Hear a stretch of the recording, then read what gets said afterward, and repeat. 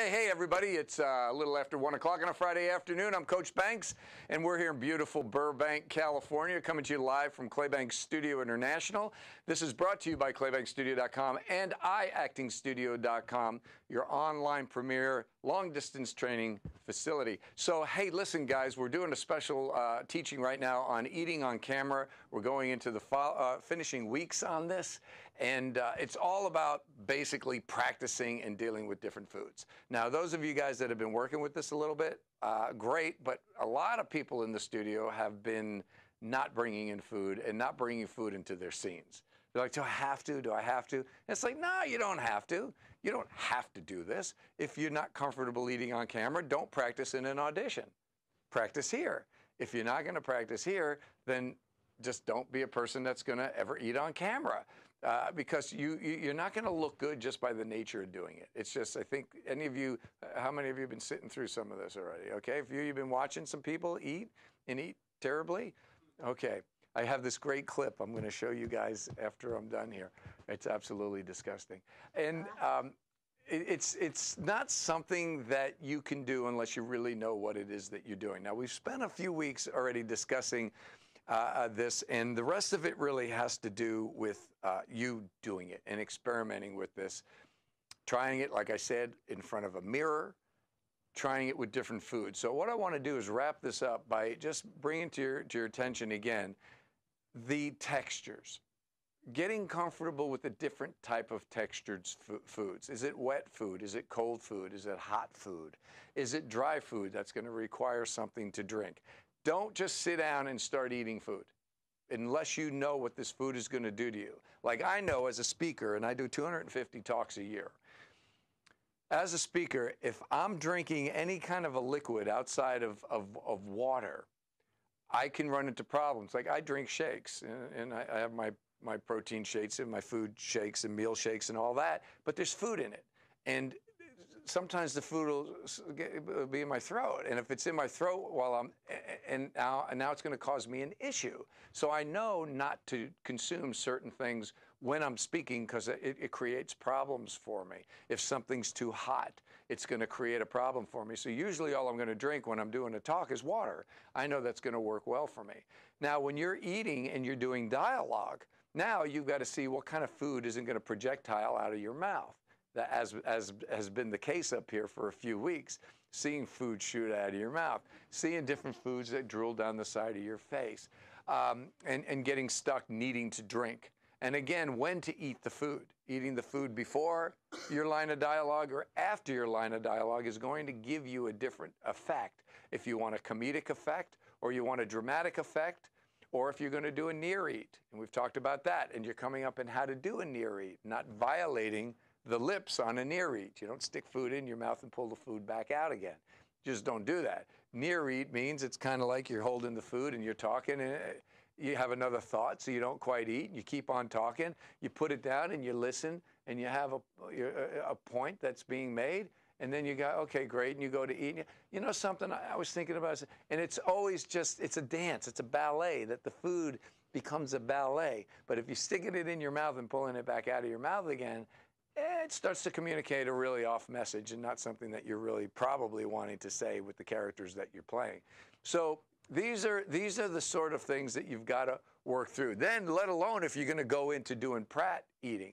Pratt eating means you're making the food look funny on purpose. You're making it look disgusting on purpose, because there's a difference between a real disgusting look and a planned disgusting look, is what I'm going to show you after we're done taping the show. I'll show you guys what a planned disgusting look looks like, and this is one of the worst I've seen.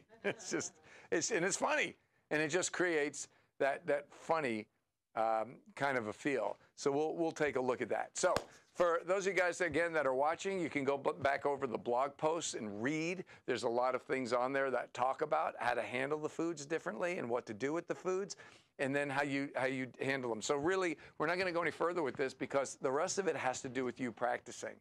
Just practicing doing it and not getting the food. Something that we dealt with on in the Wednesday class is the food becoming a piece of excessive business. Now, again, business is anything that you're doing while you're in your scene. If it says he reaches for his pen, he takes out a pen and he goes to write, that's business, all right? So anything you're doing physically is called business. And if business isn't handled properly, it gets in the way of the performances.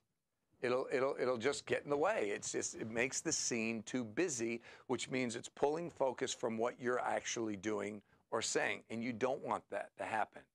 Everything that you do needs to complement you.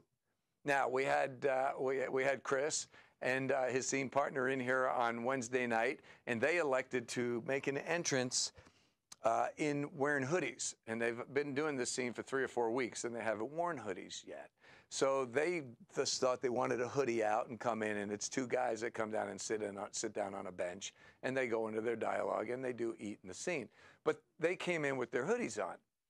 And why am I talking about hoodies when we're discussing eating on camera? Because it goes back to what I started this whole thing with, and that has to do with any type of business, any type of add-on, anything you're doing in addition to you as the character. And again, eating, smoking, using an accent, carrying a gun, wearing a fake mustache, a hat you're not used to wearing, anything you're adding on to the character, even glasses, if you don't wear glasses and you're not accustomed to that and you put glasses on, anything that you add can't be tacked on. You can't make a big point out of it. It has to be integrated into the work as if it's just like you right now. George, with the glasses on your head, something that you do often, or you wearing your glasses all the time, or Christine, you're wearing a hat. These are things that I see pretty consistently with you guys. It's no big deal. But if you're doing something you've never done before, extra attention is added to that. So if all of a sudden we took Christina's hat and put it on some of you guys that aren't accustomed to wearing hats, there'd be this kind of awkward new sensation about you for a while until you own it. And that's where the term owning it comes in. It's got to be something that you're accustomed to doing. Otherwise, it just you look like a fish out of water. It doesn't look right. So these guys came in with these hoodies on, and they walked in. And as soon as they walked in the scene, I stopped it within 5 seconds because they didn't even have a line of dialogue because all I'm seeing is the hoodies. It was a big deal. They were like, watch this, we're going to put hoodies on and come in with hoodies on in the scene. And they were showcasing the hoodies. So I pointed it out to them, had a discussion along the lines of this right now. I said, now guys, get back out there, back to one, and let's bring it back in. And own this as if you wear hoodies all the time and this isn't any big deal. So they go back out, they came back in, and now I'm seeing the characters. The hoodies were now complementing the characters. They weren't becoming the principal character. Is this making sense to you?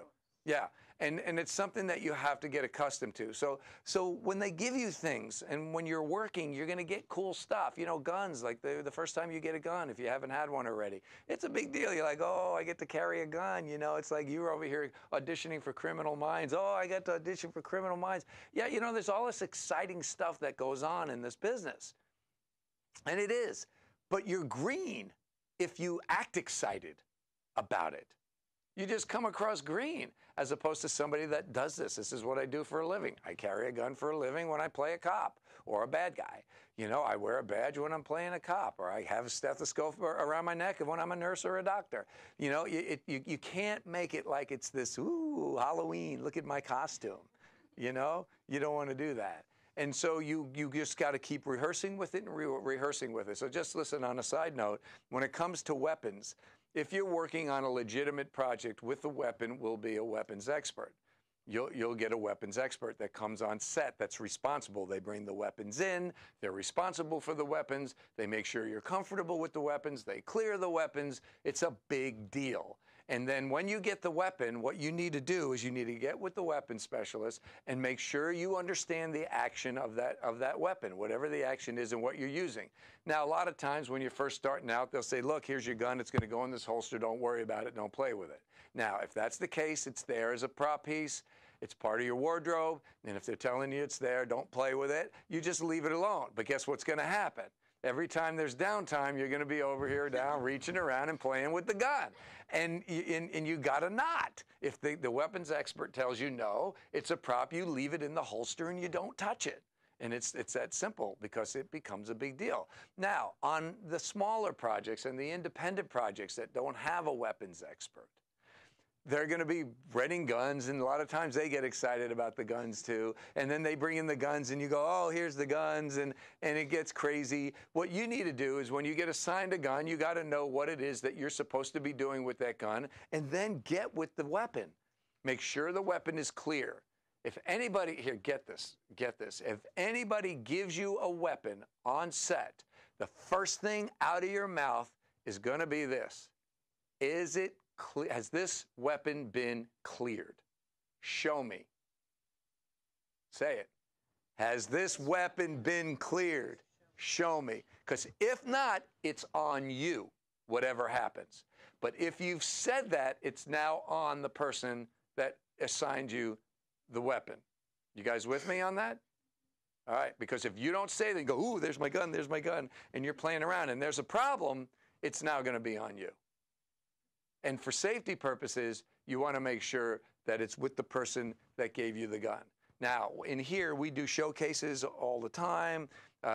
We do different things that happen. And if anybody's bringing, we have a gun in the back that we use. If anybody's bringing a weapon in here, that weapon has to be cleared by me, because I'm the authority in the room. So whoever is the governing authority on the set, on the project, in the room, they're the ones that either have to clear the weapon or the assigned person. So let's say I have a weapons expert in here. I say, okay, well then you're going to clear it with Joe over here. Joe's going to clear the guns. Okay, but you got to make sure that the weapons are cleared. That's just a safety thing. It's not really part of this talk, but I just wanted to give that to you while we're on this thing, because you start to get excited when they hand you things. Don't get caught up in the excitement. Handle the responsibility. Here's your weapon. Great. Has this weapon been cleared? Can you show me? Because if there's a bullet in that gun and you pull the trigger and you kill somebody, the rest of your life will not be the same as it is right now. And it's that simple, and it happens. So why take the chance? Always clear it. And good weapons, when you get on a legitimate project with A-level weapons people, you'll see it's all done very properly, and then you learn from that. But when you get on the smaller projects and people don't know, and they get the guns, now you're dealing with stupid stuff, especially if you're shooting blanks. That's a whole nother set of issues, but that's not this talk. I covered what I wanted to cover with you guys. So when that does happen and you do get the weapon, get alone with it. Once it's been cleared, get alone with it.